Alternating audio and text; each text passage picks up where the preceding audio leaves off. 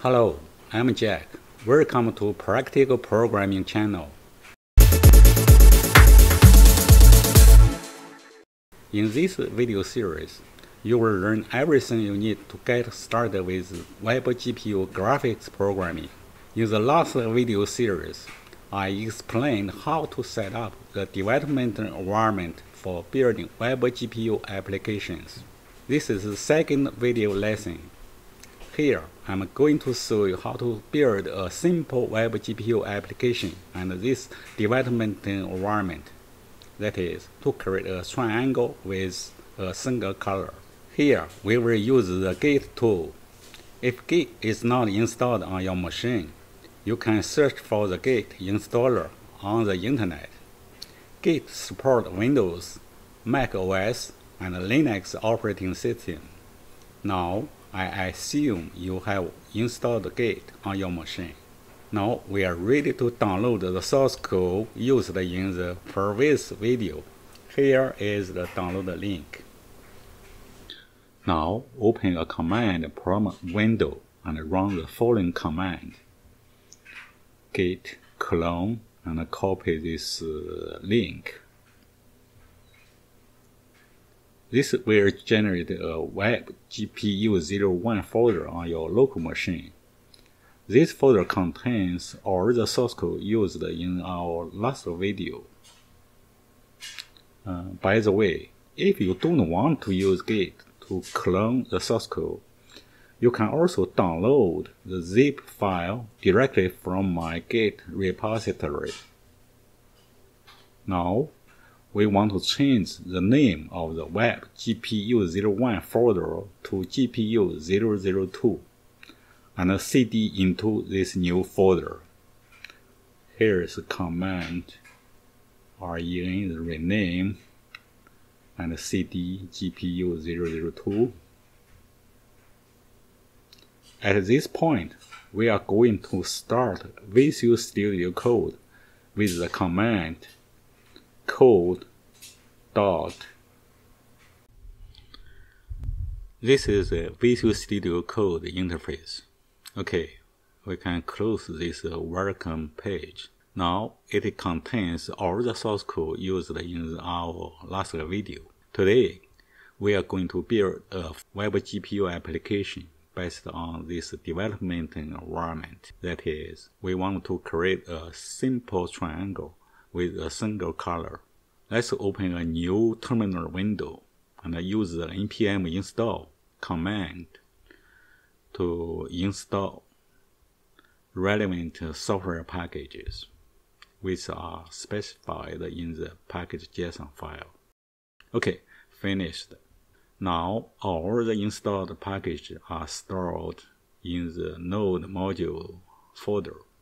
Just like WebGL, the first thing we need to do to use WebGPU for graphic rendering is to create a HTML file canvas element. From this dist folder, open the index.html file. First, we need to change the title from 1 to 2 because this is the second video series. Then we need to replace this part of the code.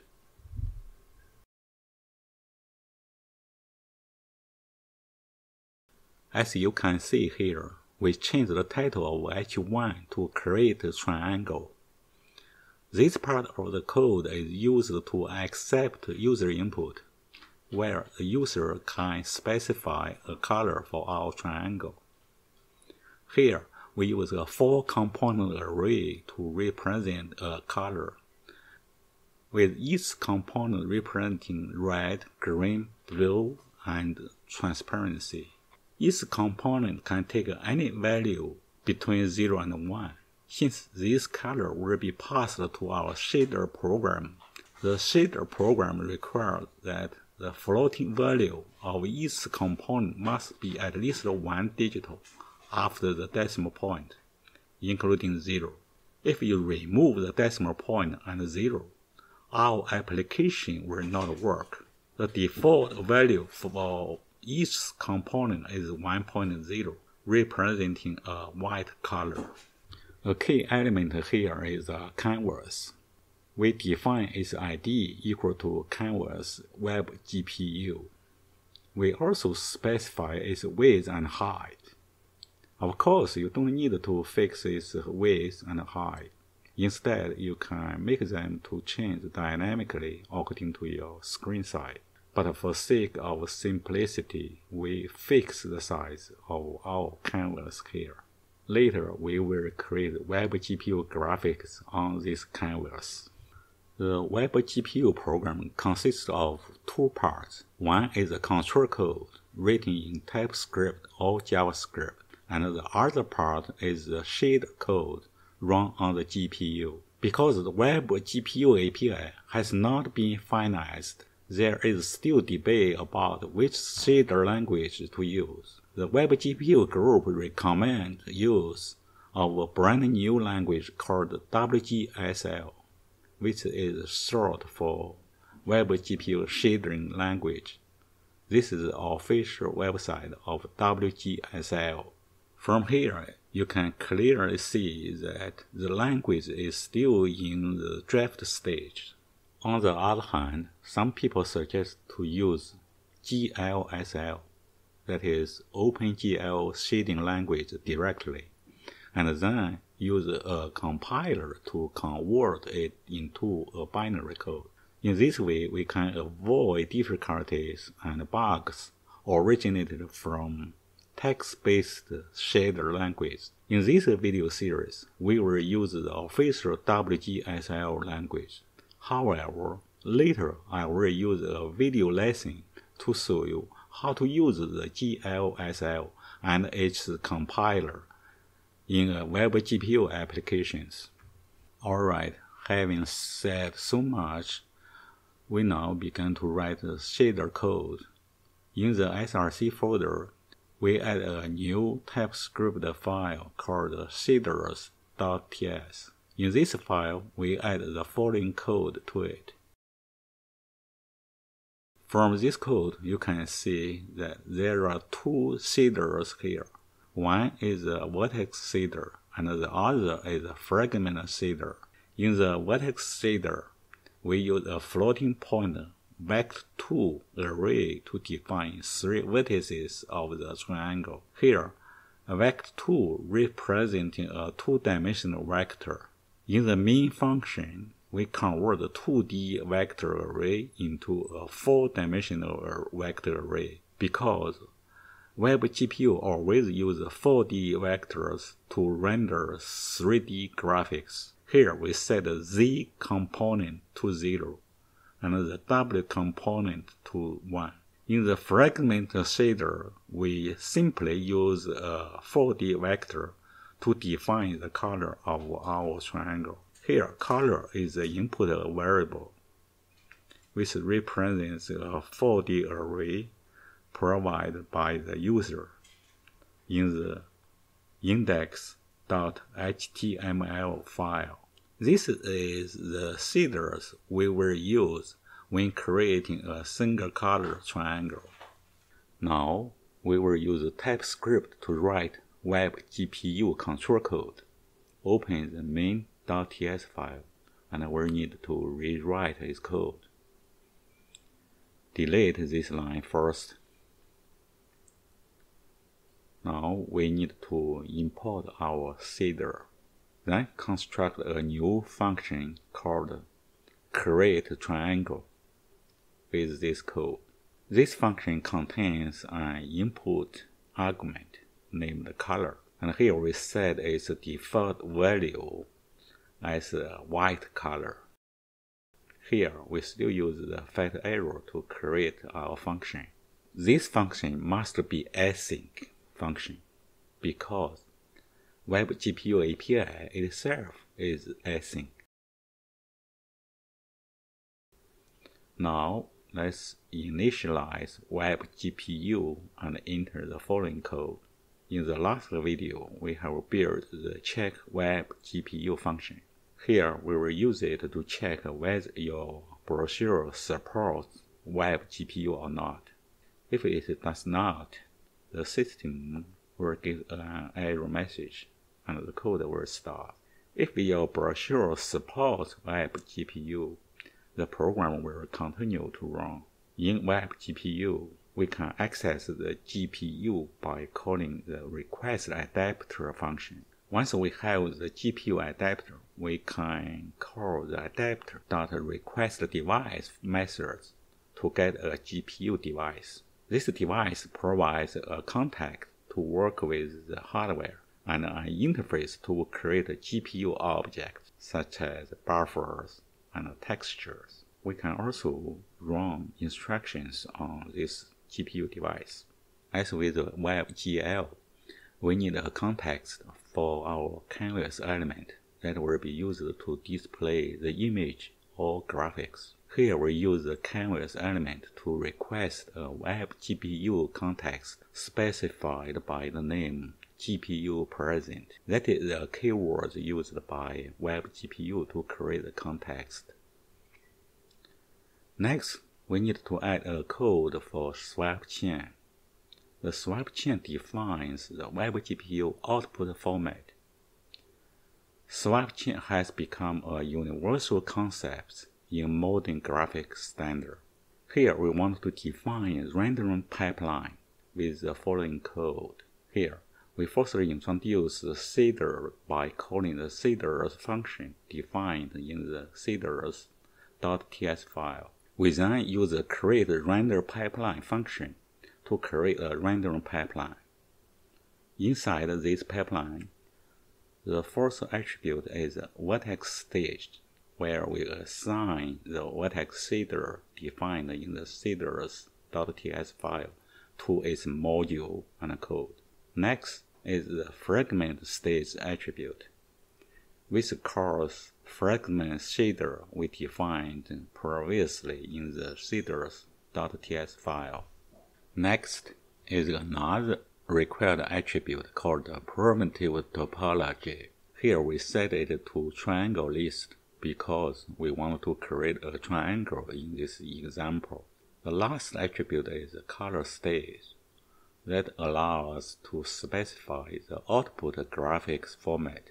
In this example, we set it through swap chain. The color format of our output is BRGA8 unknown.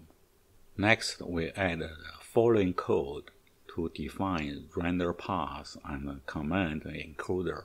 Here, the command encoder is a JavaScript object that builds a batch of buffered commands that will be sent to GPU.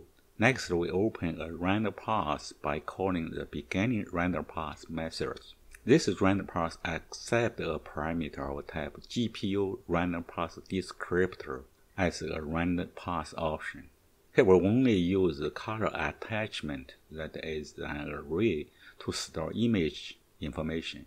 In this attachment attribute, it stores rendering results on the current image of the swap chain. In this example, we store the background color in the local value attribute. The value is 0.5, 0.5, 0.8, and 1. Note that we use 1 here. We can ignore the 0 after the decimal point because this is TypeScript code. Like JavaScript programming language, it does not distinguish between 1 and 1.0. That is different in the shader code, where we must use 1.0 instead of using 1. Now we assign the pipeline to the render path and draw our triangle by calling the renderPath.drawing methods. The drawing methods accept 4 parameters, including number of vertices, the number of drawing instances, and others. For our example, we draw a triangle, so here we set the number of vertices to 3 and the number of instances to 1. We set the other parameters to 0. We call the endPath method to finish the current render path, meaning that no more instructions are sent to the GPU. We then submit our instructions to the queue of the GPU device for execution. After running the command, our triangle will be written to the swap chain and displayed on the canvas element. Now we finish the implementation for our create triangle methods. This method provides basic procedure to create WebGPU applications. That is, firstly initialize WebGPU API, then create a shader program, set up random pipeline, and build random paths, call drawing methods, and submit instruction to the GPU for execution. Finally, we can call the create triangle function to generate our triangle. Here we first create a white triangle with the default color. It can also accept the color input by the user, and then click the change color button to generate a triangle with a different color. Up to now, we have finished our programming. Now we can run the following command on the terminal window to bundle our TypeScript code in production mode. Use this command npm run prod. Okay, the bundle file is created successfully. You can see the bundle file is very small in size. Now you can click the Go Live link from the status bar area to open the default Chrome Canary to view our triangle. Okay, here is our white triangle. Now we can change the color of the triangle. For example, we input 0, 1, 0, and 1, and then click the change color button to generate a green triangle. Okay, I have created a GitHub repository to host the source code used in this video. I will post the link for the source code below this video. You can click the link to download the source code. I will end this video here. In next video, I will show you how to create a WebGPU triangle with different vertex color. See you next time. Bye.